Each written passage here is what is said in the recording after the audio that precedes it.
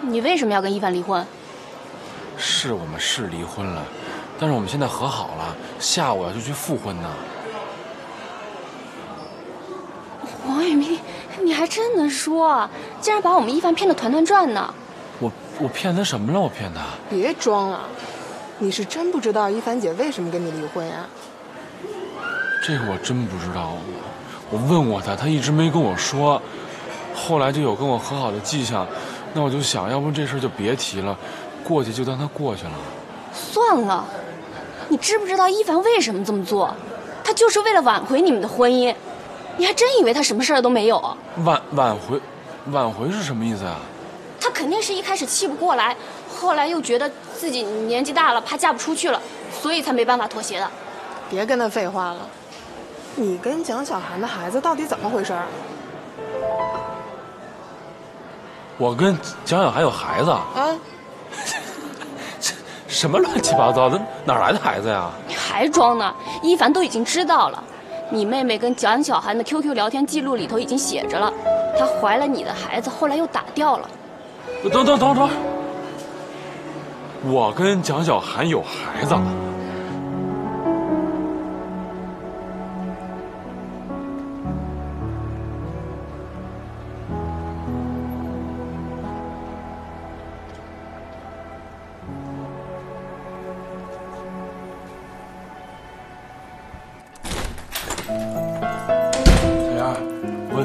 你是不是一直跟小涵有联系啊？对呀，你又不是不知道我是他粉丝。啊，你自己不跟人好了，还不让我跟他联系了？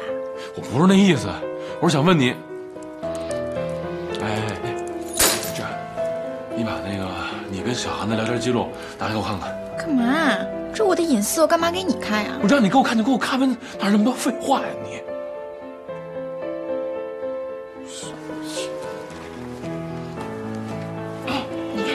这个就是小涵姐新交的男朋友，她之前不是误会Robin了吗？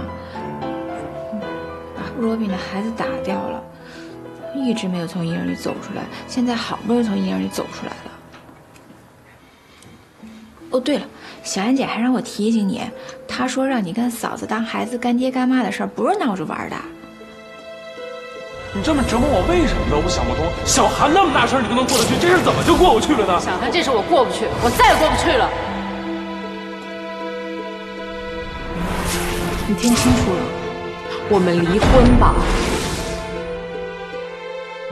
只要你能够把我当成你心里头唯一那个可以信任的人，我为你做什么都义无反顾啊！我相信我老婆会信任我的。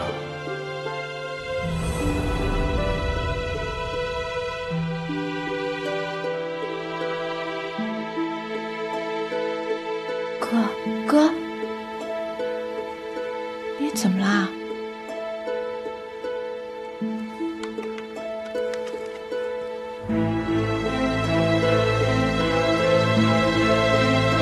哎，去哪儿啊？我跟你说话呢。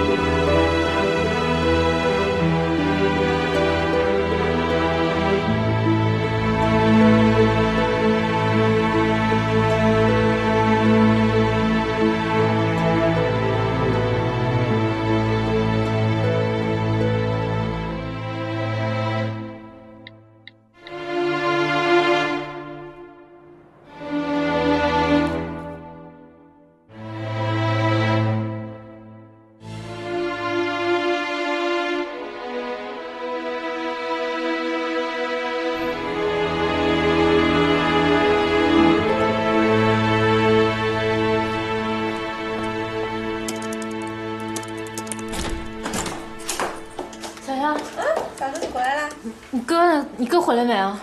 我哥回来了，回来非要看我跟小涵姐聊天记录，看完就跑了，不知道干嘛，神经兮兮。哎，嫂子，嫂子！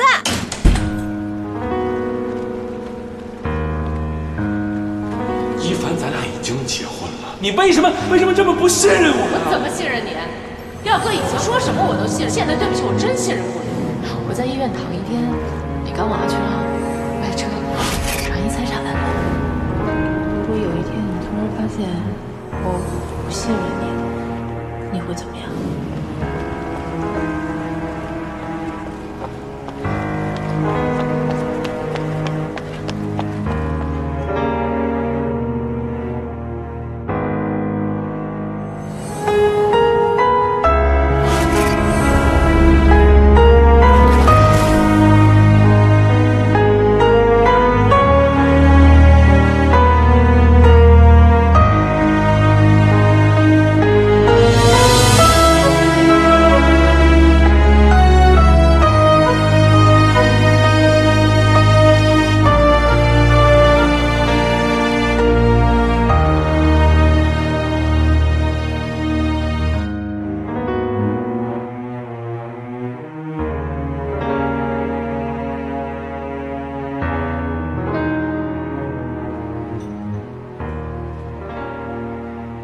从我第一次给你跳舞那一刻起，我就跟自己说，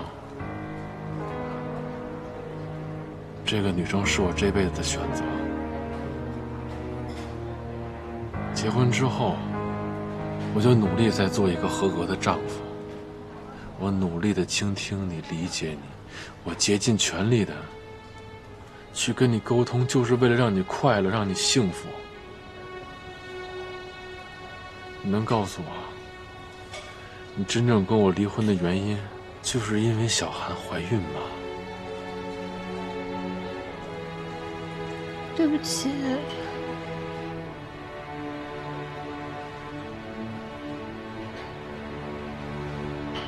你知道你跟我离婚的那个星期，我是受了什么样的折磨过来的吗？即便是那样，我仍然相信是我做错了。我一直在想尽一切办法去挽回，可你呢？你却一次一次的拒绝我。即便是这样，我仍然愿意相信你是因为房子的原因在跟我闹小别扭。可我现在知道，你是因为这个原因才跟我离婚的。你可以指责我，你可以骂我，但是你不能侮辱我。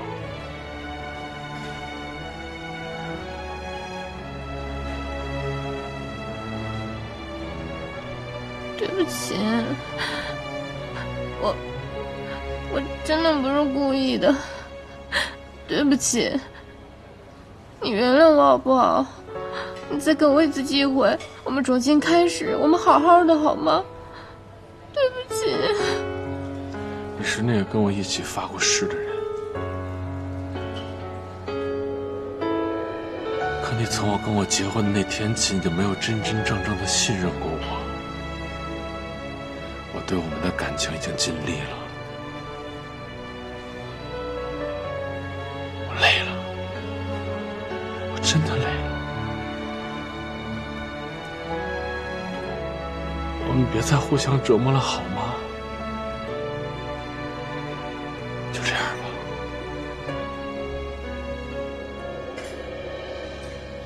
散了吧。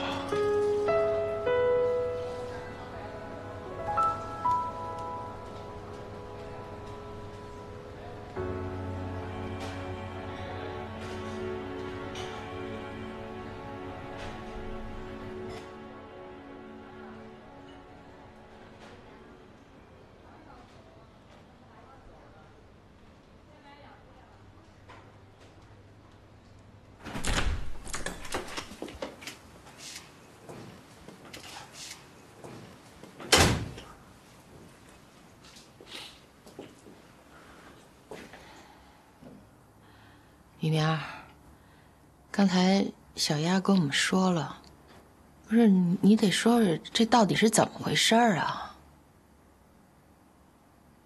我们俩离婚了。啊？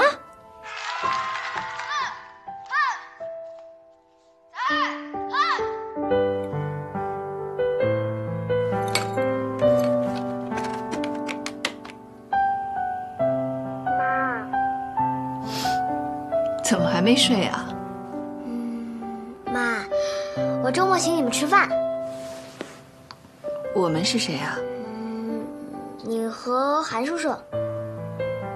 哦，我同学说有一个特别好的地方，叫一坐一望。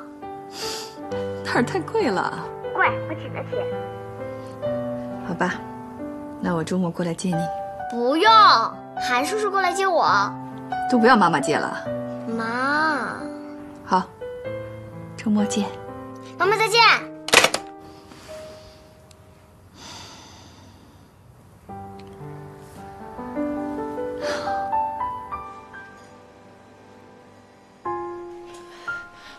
一凡，对不起啊，我跟雨儿真不是故意的，我们就是想替你教训一下王宇明，没想到会惹出那么大的乱子来。你怎么不早跟我们说呀？要不，我俩替你去道个歉吧。行了，别说了。现在王宇明恼怒的不是咱俩训了他这件事儿，那怎么办？如果是咱俩闯了，咱俩还是想想怎么帮一凡姐姐收拾接下来的烂摊子吧。一凡，你回来了？你怎么一个人回来了呀？雨明呢？怎么没跟你一块儿回来呀？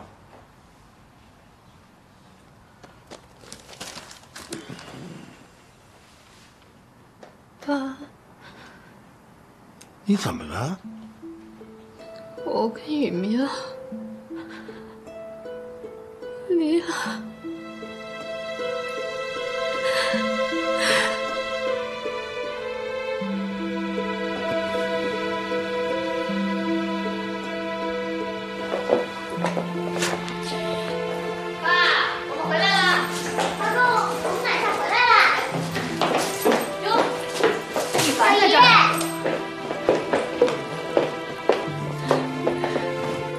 小莫，去回房间先把功课做了啊！去。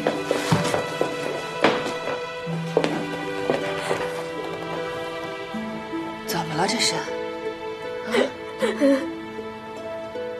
爸，一凡跟雨明离婚了。离婚了？娘，哎，这是家里钥匙，郑鑫帮着把房子赎回来了，收拾一下爸妈就能住了。行，我知道了。能不能振作一点？这大家都看着你呢。这是我知道，你跟一凡的事儿比较突然，一时半会儿缓不过来。其实一凡就是太敏感了，要不然这是敏感吗？小韩在的时候跟我闹，跟我离婚；小韩走了还是要跟我离婚，这是敏感吗？是，你现在在气头上，我也就不劝你了。但我提醒你一下啊，一凡呢，这么大岁数才结婚，难免对婚姻有点洁癖。你们俩趁着这段时间都冷静冷静，没准鬼转身就好了。你们呐，都冷静冷静。我做饭去了。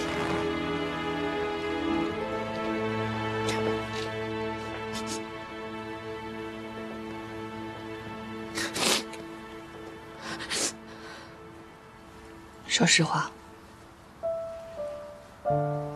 我一直觉得王宇明人不错，在大是大非上，他不会是一个出格的人。这次就怪你太敏感了。我知道我错了，可是我一看到小安给小丫发的那些讯息，我心一下就乱了，我真的没有办法思考。你这事儿处理的太冲动，太草率了。姐，你不知道，有时候我心里特别害怕。你看，你跟姐夫好了那么多年，你那么信任他，结果他还这样。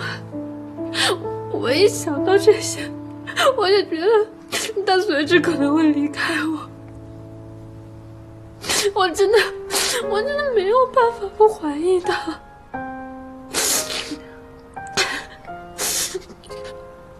对不起啊，姐怎么就成了一个负面教材了呢？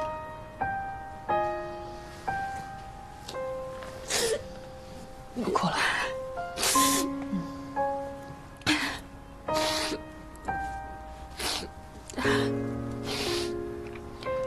你听我的，王宇明现在正在气头上，你别去找他，给他时间让他缓一缓。我觉得你们俩的问题还没有到不可调和那一步，姐感觉你们肯定能重归于好啊，只是现在要调整好你自己的状态和情绪。放心，姐会跟你一起想办法的啊。这样，你先搬到我那儿去住，别让爸给你操心了。到我那儿之后有什么事儿，咱俩也可以随时商量，好吗？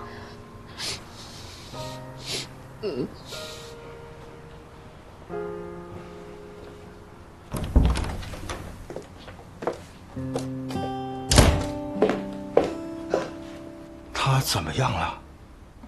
还好，爸，不用太担心啊。我看他跟宇明应该还能再好起来，你放心吧。我先让一凡去我那儿住几天，你也好好休息休息，不要老操心他的事儿。他在我那儿住呢，有什么情况还可以随时跟我商量商量，您看行不？对对对，先让他呀在你那儿住些日子，冷静冷静。你说说看，你们两个啊，都做了些什么事情啊？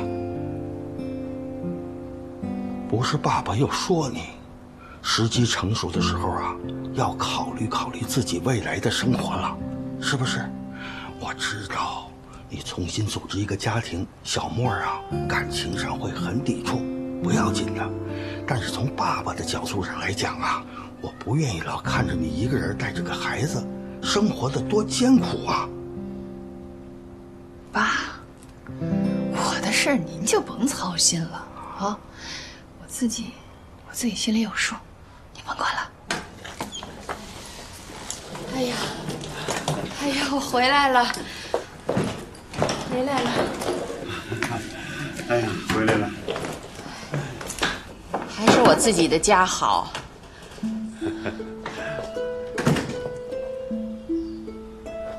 儿子，妈还真以为这辈子都回不来了呢。多亏我这宝贝儿子，不知道比你强多少倍。那是啊，这长江后浪推前浪，当然得比我强了。你们俩呀，收拾收拾，我先把东西拿屋里去啊。啊。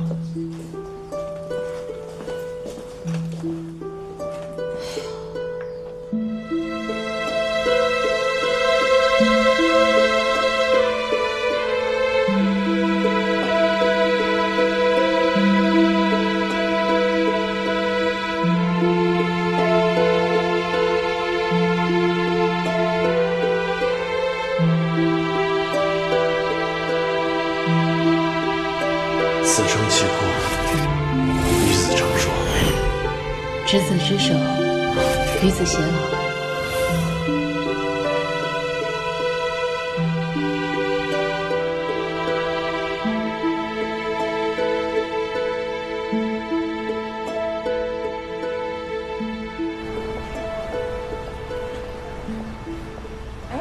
一凡，明芬姐，你好了。我比以前好多了，医生说我可以回家静养了。妈，你先回去吧，我想和一凡单独聊聊。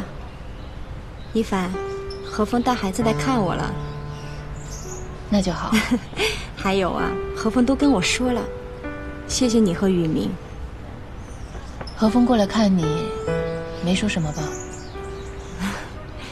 我和何峰啊长谈了一次，从相识到分开，我告诉他，其实我也有错的，我不应该在他脆弱的时候去打击他，还埋怨他。如果那个时候我能和他能够好好交流的话，也许就不会走到今天这样的结局了。那个时候，可能是我自己心里太脆弱了，总想让自己的强大去对抗它，好像这样才能保护自己。我根本就没有想到过，男人也有脆弱的时候，甚至男人脆弱起来，比女人还要脆弱。一凡，我今天跟你说这么多，也是希望你和雨明能借鉴借鉴我们的教训，不要去走弯路。还有啊，何峰也跟我说过，他当初和雨明做交易的时候，他根本没想到过雨明会答应，但是没想到雨明为了你竟然答应了。所以啊，一凡，我觉得雨明这个人对你是真心实意的，值得你相信他。我知道了。爸回来了。你回来了，这给我。姐回来了，我都买菜了。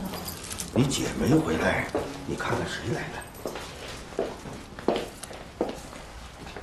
一凡回来了。来，坐吧，先坐。来，一凡，你坐这儿。最近啊，我跟你爸爸学了几招，看看好吃不好吃。来，尝尝这个。来吃。我知道错了，是我太敏感，伤害了雨明，对不起。这件事情啊，我们两个人呢一致认为，你跟雨明之间呢，大的方面没有矛盾，都是这些个小的地方欠缺交流啊，所以呢，才造成了今天这个局面。我也同意你爸爸的说法，你们俩从结婚开始啊，一直都忙于工作，疏于交流，彼此对对方的想法啊，一点都不知道。表面上看着和和睦睦的，实际上呢，这矛盾啊和猜测一直都在积累，最后就爆发了。雨明啊是个直脾气，看着好像挺温和的，其实啊他挺好面子的，有点大男子主义，所以这件事情啊，他是有责任的。他处理的不冷静，我挺后悔的。解铃还需系铃人，要解决这个问题，还得靠你们自己。可是我该怎么办呀？雨明现在都不想理我了吧？雨明那边呢，我找时间啊，再跟他聊聊。我看他现在工作挺忙的，哎，你可以以这朋友的身份跟他接触接触，换一个方式沟通，也许会有不同的效果。你看这件事情啊，既然是由于你引起的，那你呢就应该勇敢的去面对，哪怕现在雨明跟你是普通的朋友，那你该关心他也要去关心他呀。咱们的房子啊，雨明也就赎回来了，我们都搬回去了。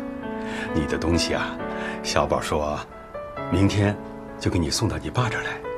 待会儿你吃了饭过去看看，看落下什么东西没有啊？知道了。这买谁呀？嫂子，过来拿行李的。那个，我听雨明爸爸说了，我就想我自己过来一趟，就省得你再送过去了。这也不着急拿呀。再说你打个电话，我就给你送过去了。对，让小宝给你送一趟呗。不用，就一箱子挺好拿的。嫂子，对不起啊，你跟我哥离婚的事儿都是我不好。你别这么说了，这件事儿跟谁都没关系，是我自己的问题，别放心上了。雨明，他还好吗？工作还顺利吗？还没转过弯来呢。那不是放弃了市第一医院那个项目吗？公司出点问题，心里面也挺烦的。你要是有空啊，你就去看看他。行，我知道了。下午你去爸那儿干嘛了？本来我以为爸让我去陪陪他，结果没想到王宇明的爸也来了。宇明爸爸来了。他说，他希望我们能和好，还说会跟咱们爸一起支持我，把宇明重新追回来。哎，那这是好事啊，这不就说明了他们家里人的态度了吗？有什么用啊？现在王宇明已经对我失望透了，怎么办啊，姐？你别着急，我觉得你就要慢慢的学会去关心他，给他温暖，给他信心，让他知道这只是你当时一时错误的决定，其实他在你心里才是唯一觉得最踏实的人。一纸离婚书那只是法律上的判决，并不代表感情的终结。你明白我的意思吗？哎，特别简单，你就在生活当中点点滴滴去关心他，照顾他，让他意识到其实你对他是最好的，他也离不开你。姐，求你一件事儿，说，从明天起把你们家厨房借给我呗。没问题啊，我要从生活中开始慢慢渗透他，要对我的婚姻进行一次绝对大反击。姐绝对支持，还需要什么尽管说。给我抄俩菜谱，不会做饭。对，好，我知道了。哎，VC 那边什么情况？我呢，认真的了解了一下，不太乐观。这个 VC 啊，是一家美国的投资公司，人家对诚信呢比较看重，甚至超过了投资企业本身的价值。就毁约那事儿呗？不是，毁约那事儿那是个善举啊，你跟他们解释一下，你不行让何峰直接去解释。这事我还真了解过了，这个何峰的这公司啊，跟这 UVC 呢两家不太对付，可以说呢是不太合的两个公司。即便我说服了何峰帮我做这个证，人家那边 UVC 的人不一定相信。明白了，这大好的机会就白白错过了呗。不是，错过了就错过了，是吧？风头可以再找，但是这行业内部以后咱怎么混啊？这名誉扫地了。我现在最担心的啊，就是这个问题，所以当务之急呢，我们还真得想个办法。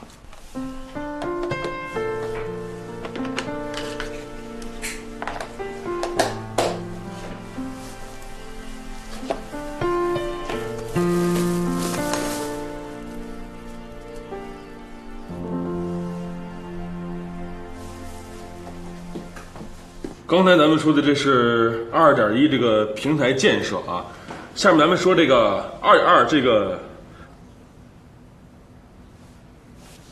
王总，等一下啊，那个你们几个是不是都饿了？是吧？那吃饭去了啊？这刚几点就？哎呀，走，吃饭。哎，不是，哎，不，我跟你说，王总走了。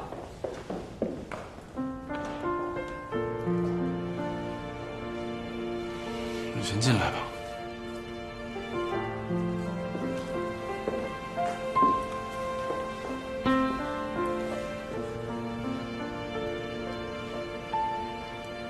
我想，就都中午了，你应该已经饿了吧？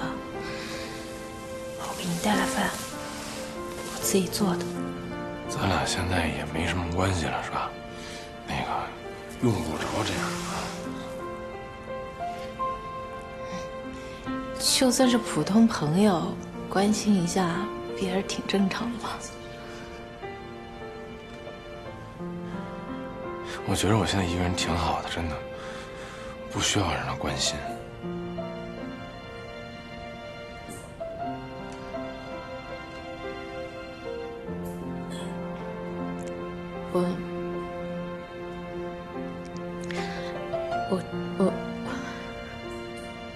我知道是我不好，你就一点也不能原谅我吗？这真不是原谅不原谅的问题，一凡。我真的想过，我想原谅你，可是我这几天跟你分开之后，我认真想过了，咱俩呀，现在已经陷入一种叫做死循环的状态，你知道吗？如果我真是原谅你呢，我真不知道咱俩会不会还会回到这种死循环的状态去。我现在啊，没有过多的精力放在解决我们俩的矛盾上。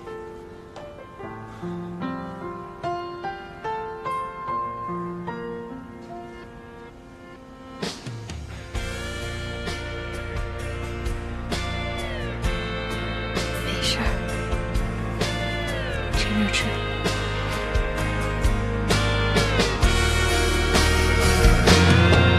祝福明天，我不该就这样走远。假设了千万遍，又如何能改变？我们的这些天，我会想你的脸，怎么说再见？画面冻结在一瞬间，时间留下了无解的思念，回忆抵不过距离的遥远，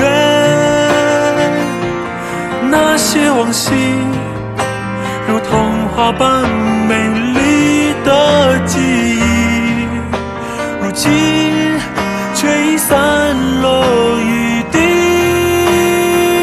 怎样才可以说服了我自己？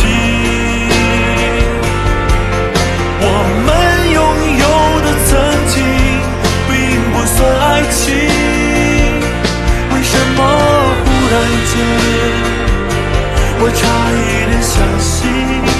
你好，请问哪位是江一鸣女士？哎，我就是。你好，有人送您朵花，麻烦您签收一下。谢谢。彻底把过去在心底抹去。如果说那幸福不过都是错觉，为何用微笑留在照片里？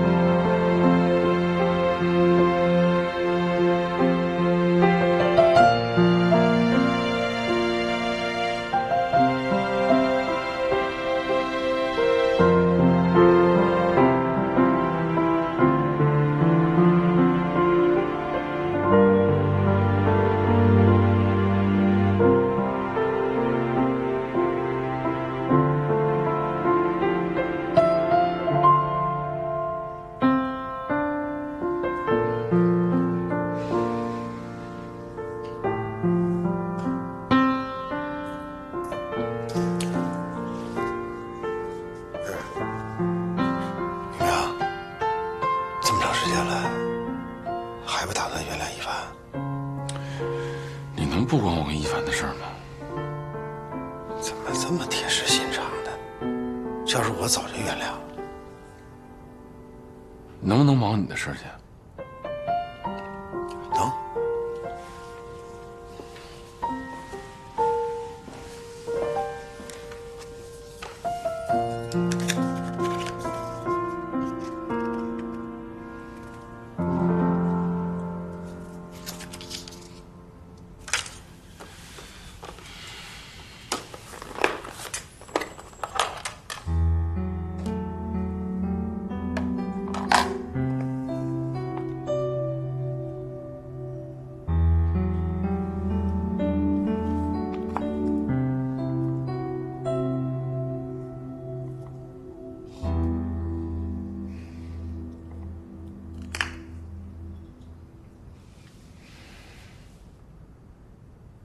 Okay, I got it. Thank you, bye. UVC 那边？是啊，我说评估结果已经出来了，他还是不予投资。不，那你再跟他们解释解释啊。我也知道，可老外呢做事情就是这样的，一旦决定了就不会更改了，除非有奇迹出现。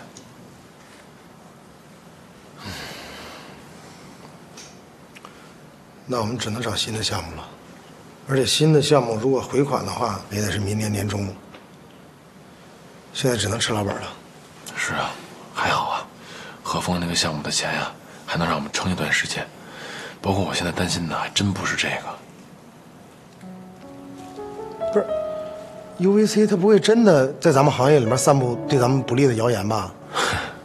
这事儿呢，只能祈祷了。哎，嫂子来了。带了一些水果，特意托朋友从三亚带过来的，品种都挺好的。你看你要吃什么？我就不吃了，我先去忙了啊。你吃哪个？来帮你削，帮你洗啊。你怎么又来了呢？昨天帮你带的饭吃过了吗？合不合你胃口啊？你要不喜欢吃的话，我再给你换一个。一凡，你能不再做这种无意义的努力了吗？我不是不原谅你，而我是受不了你对婚姻这种儿戏的态度，我觉得不值得被原谅。离婚那么好玩吗？离婚这2个字就那么轻易能说出口吗？如果真那么随意的话，那只能说明一个问题，说明你不爱我。不是这样的，那是哪样的？你什么人我还不清楚吗？你用不着打一巴掌回来跟我这揉三揉的，哄着我玩行吗？我受够了。这事我已经想得很明白了，咱俩还都年轻，要走的路还都很长吧？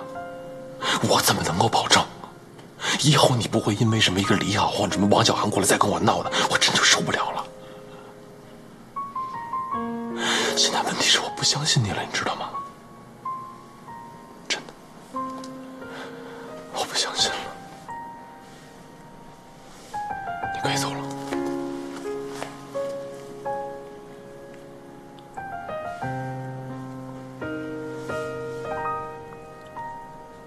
我要工作了。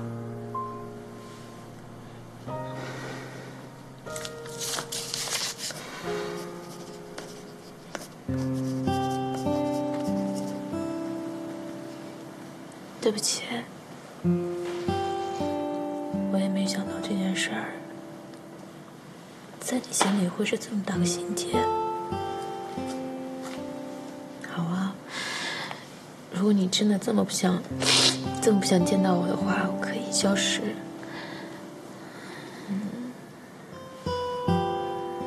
但是我也想让你知道，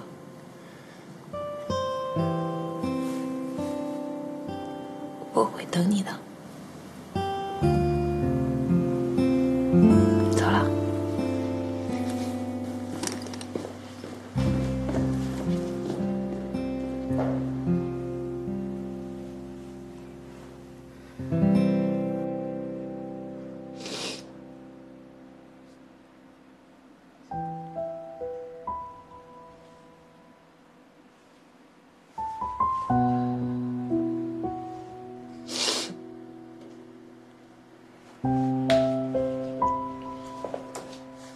一凡，你来了。刚好公司没什么事儿，怕李明心里边委屈，过来看看你。我没事儿。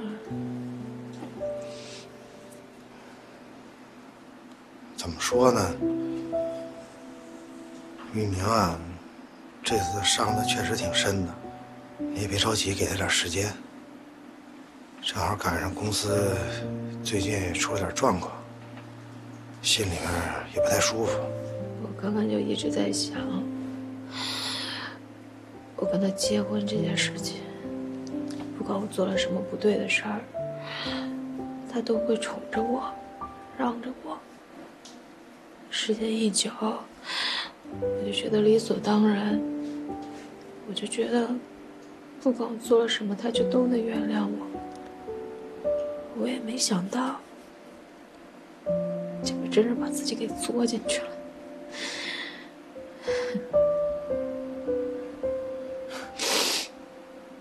一凡，其实听你这么一说吧，其实我心里面还挺高兴的。这个婚姻嘛，毕竟是两个人的事儿，你要是能想到这儿，挺好的。哎呀，别哭了啊！雨明那边，我帮你慢慢渗透渗透。也不是说你们公司有点什么状况吗？怎么了？就是美国风投那边，我们公司不是跟市第一医院毁约了吗？哎，人家觉着我们诚信不足，就不投资了。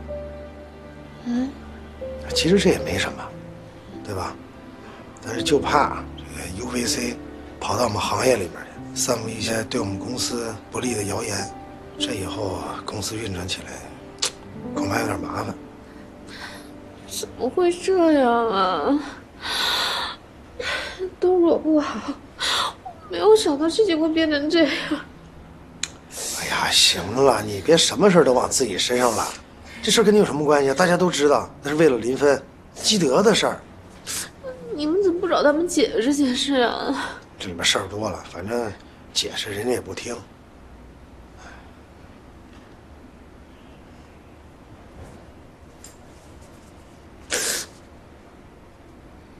让我想想办法，看我能做什么呀？你能帮什么忙？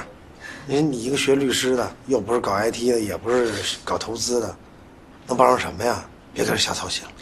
不管怎么说，这事都是因为我而起的。雨明肯定不希望我插手这件事儿，你能不能答应我一件事儿？不管我后面做了什么事儿帮到他了，你都别跟他说，行吗？为什么呀？你就别问那么多了，答应我行不行？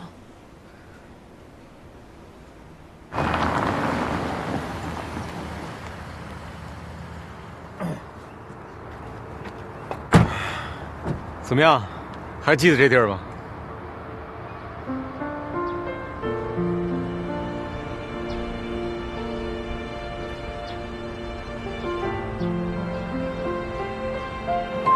这边，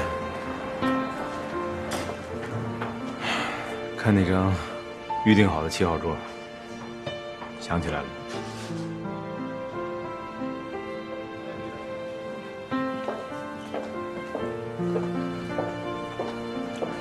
当年你从我们家走的时候，最后一顿饭我在这儿请了你。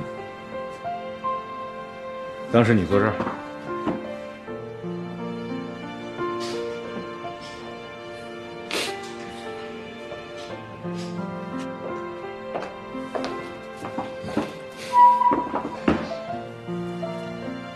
这些年，我经常来这儿吃饭，就坐这张桌子。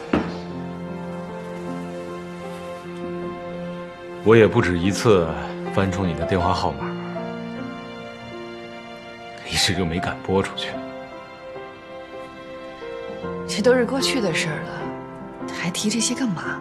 今天又带我来这儿，什么意思啊？哎，想跟你说几句心里话，行吗？说吧。哎。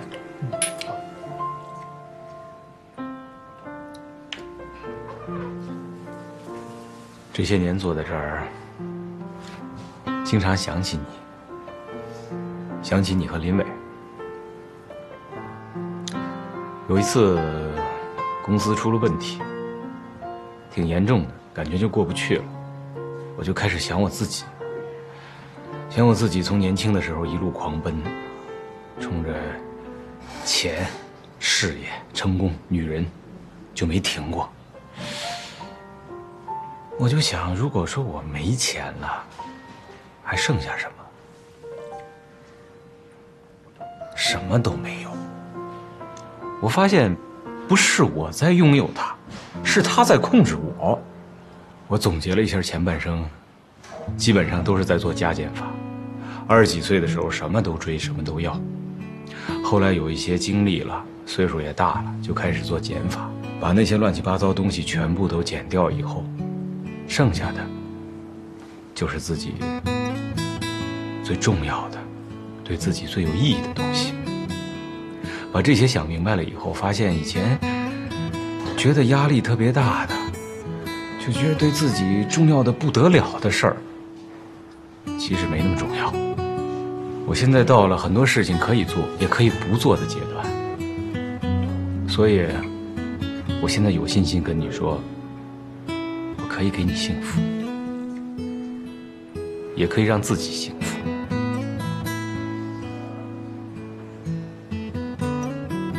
是在向我表白吗？等了你这么多年，追了这么久，等不及了。再不表白，就老了。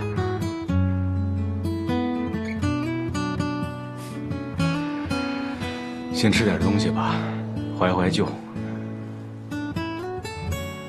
我说的话，希望你好好考虑一下。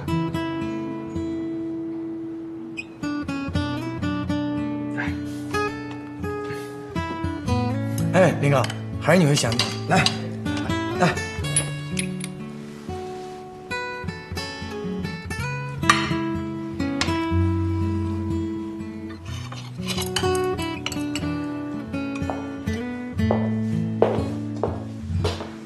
杨小宝走了，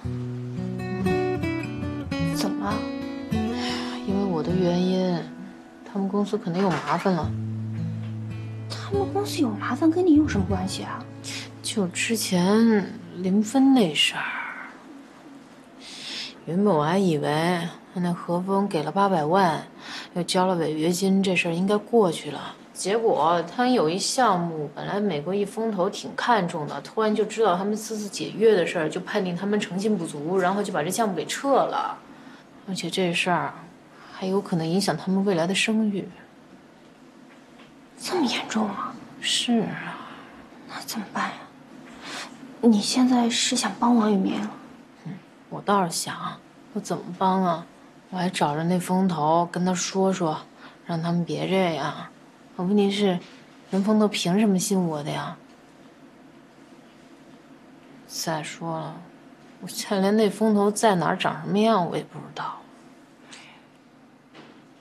哎，我记得你好像跟我说过，你公公原来就是搞投资的，你可以问问他有没有认识这个圈子的人啊。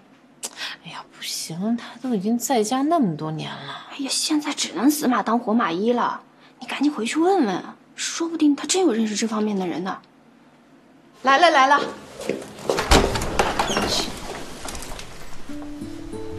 凡，阿姨，那个进来吧，来，先快进来，进来。好，来，我来。坐。一帆回来了。哎。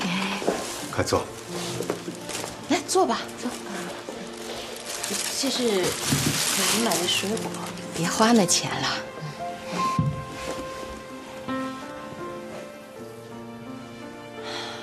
那个凡，哎，你要是愿意，你就还叫我妈，我也不反对。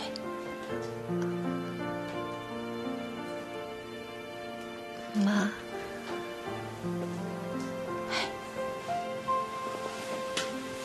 您身体还好吧？我还挺好的，没事儿。妈知道你在背地里给宇明送了1个多月的饭，妈在这儿谢谢你。我刚才愿意让你叫我妈，不仅是看在咱娘俩婆媳一场的情分上，更是看在你对待这件事情积极的认错态度。我是真的知道自己错了，我真的努力的改。你说你们这俩孩子吧，真的老大不小的了，结婚也有一段时间了，怎么就不知道好好交流、好好沟通呢？行了，一帆都回来了，那态度多好啊，少说2句。行，反正你爸也这么说了，我就不再说什么了。不过之前真的我特别生气，他吧一直做我思想工作，我也想通了，所以今天妈也给你表个态，妈妈还希望你们俩能复婚，能好好过这日子。妈还会像以前那样对你。雨明这边我们也帮你劝劝他，但是最后怎么解决呢，还是看你们俩。谢谢妈。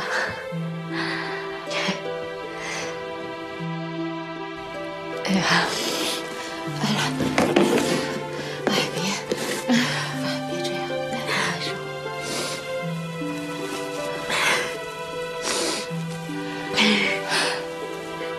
我今天过来，就除了来看你们，也还是想请我爸帮我个忙。让我帮什么忙啊？是这样的。怎么样，还是熟悉的味道吧？我觉得这味道不过如此。哟，看你这口味是越来越高了。行，那晚上我给你露一手。你？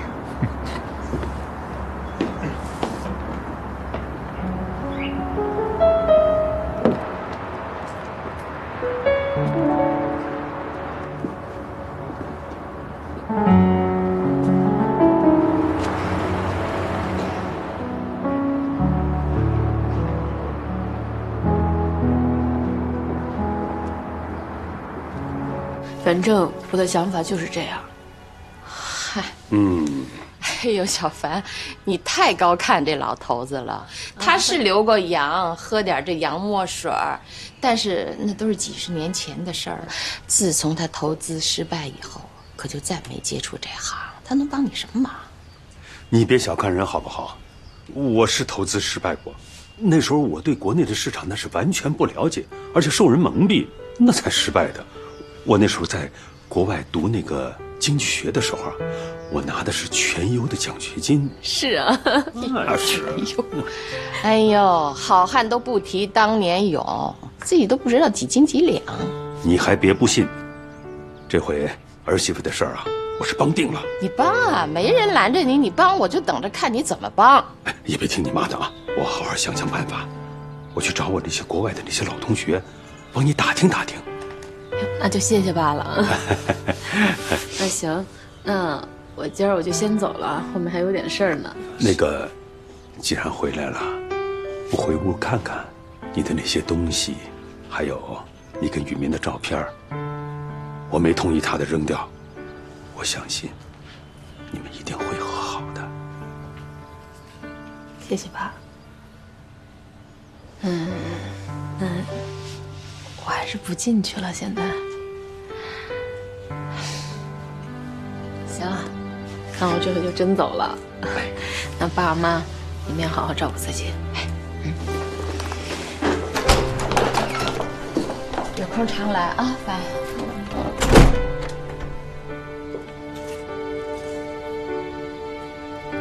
哎呀，这俩孩子怎么闹成这样了？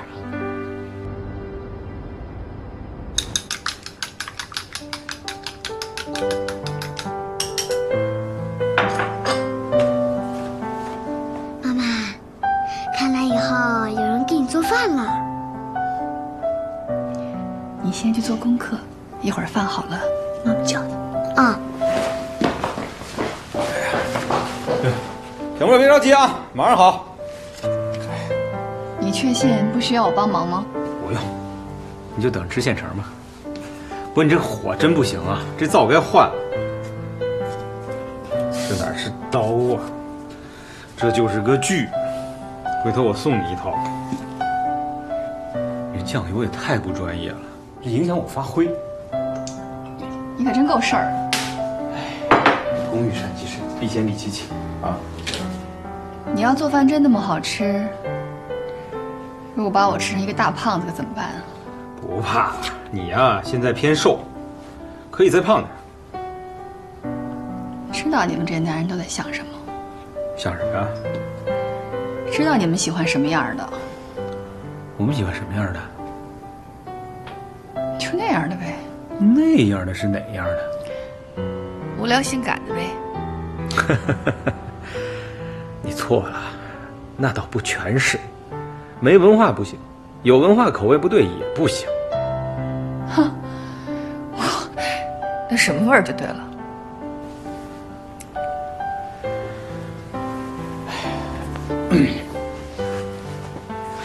这口味就对了。讨厌，小沫在呢。你记住啊，以后没有我的允许，不许擅自下厨房啊！让我来照顾你们。还有小沫，上辈子咱不知道，下辈子的事儿也不清楚，但是这辈子我可以保证。依琳，就答应我吧。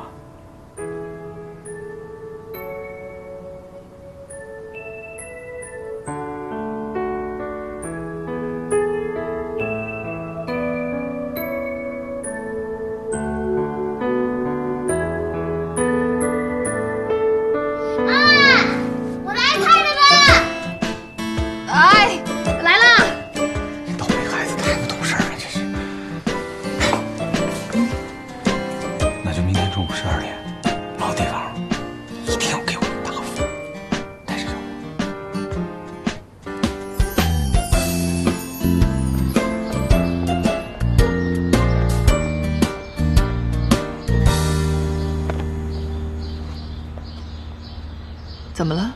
你真的答应韩叔叔了？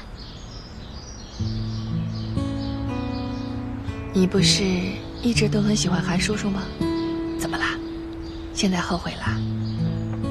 没有，就是突然想到爸爸了。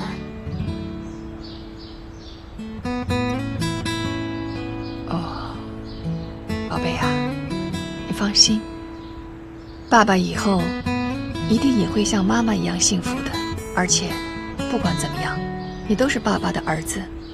嗯。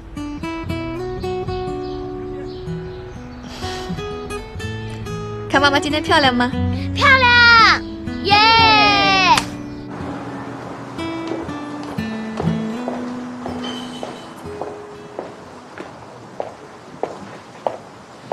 亲爱的，我们一会儿去哪儿吃饭啊？哎，要不去那家法国餐厅吧？我觉得还可以。咱们还是去怡景轩吧。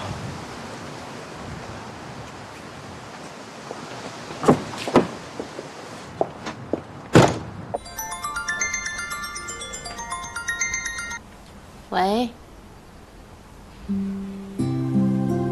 真的有转机了呀！爸，你等我一下，我现在过来。哎，韩总，你的一个干洗好了，不用了。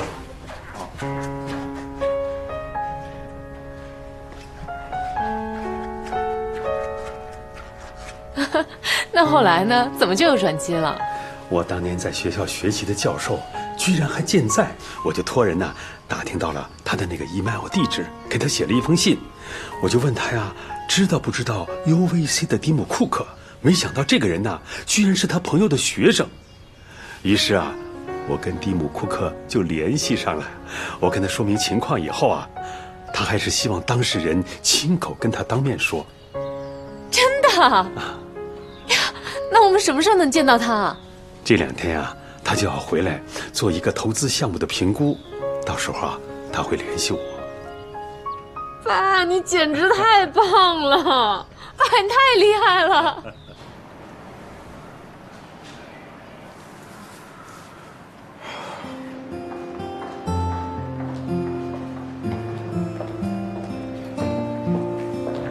来了，请。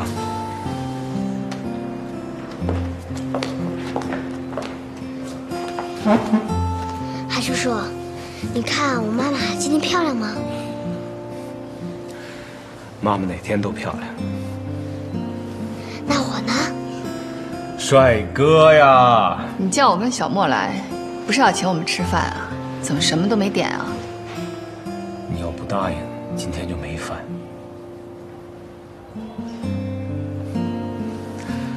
小莫啊，今天是一个很特别的日子。我知道。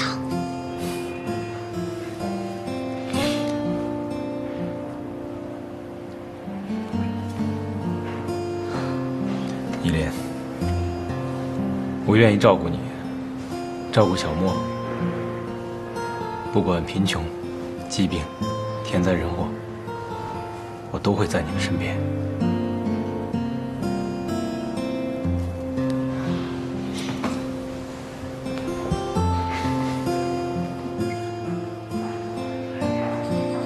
你愿意嫁给我吗？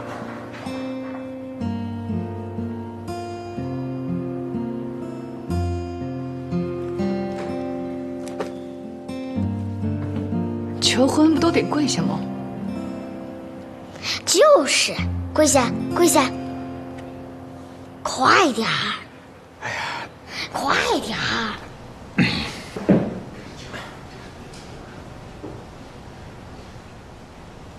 那我真跪了。哎，我还没想好呢。别想了，没更好的了。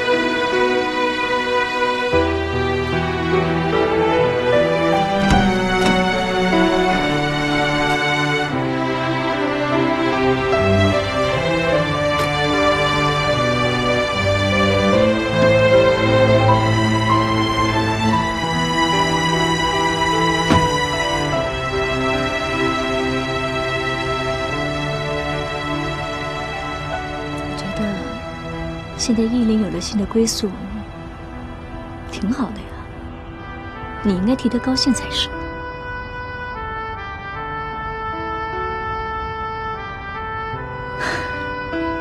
好了，别多想了啊，你还有我。要不然你先打车回去吧。啊。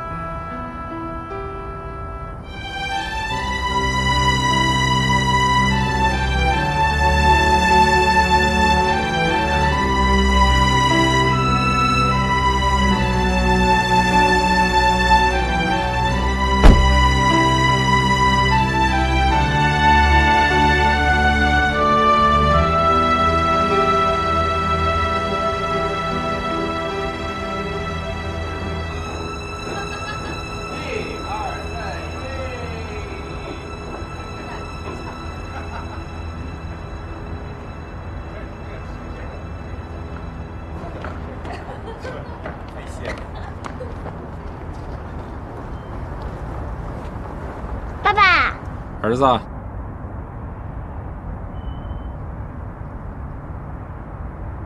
小莫，爸爸妈妈说两句话，咱们到那边等去啊。嗯，去吧。你们聊。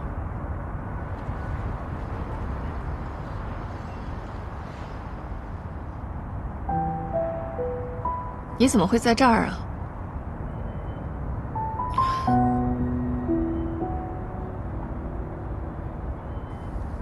刚才我在里面都看见了。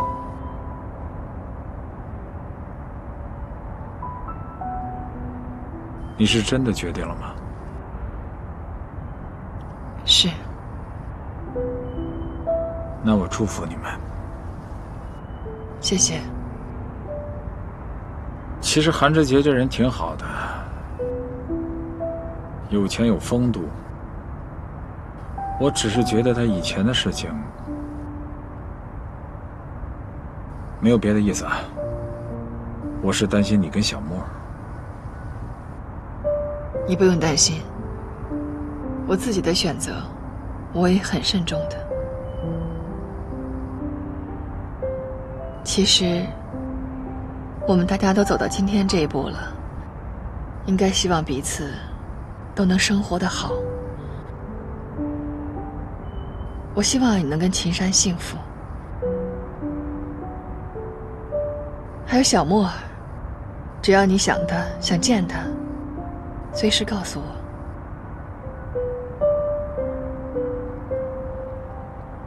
我先走了。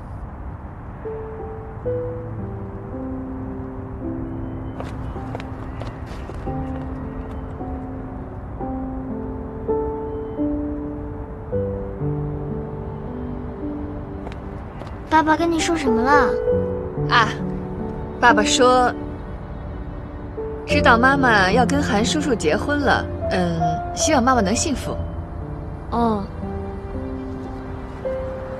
还好吧。上车吧。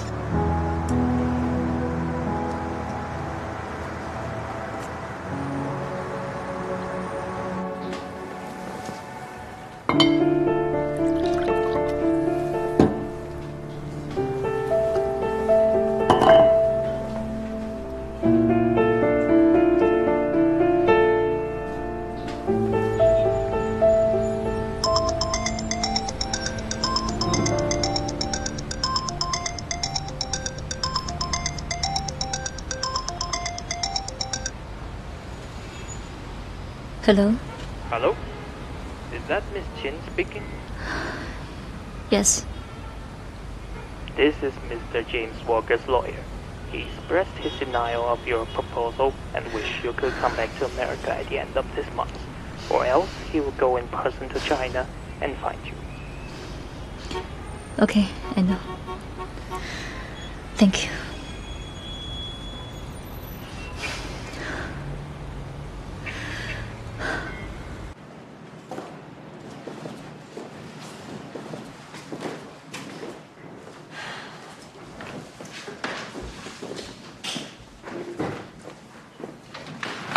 怎么样？在找项目吧。对，在找项目。别愁眉苦脸的啊！什么时候过来啊？他今天就在这里开会，应该很快就到了。哎，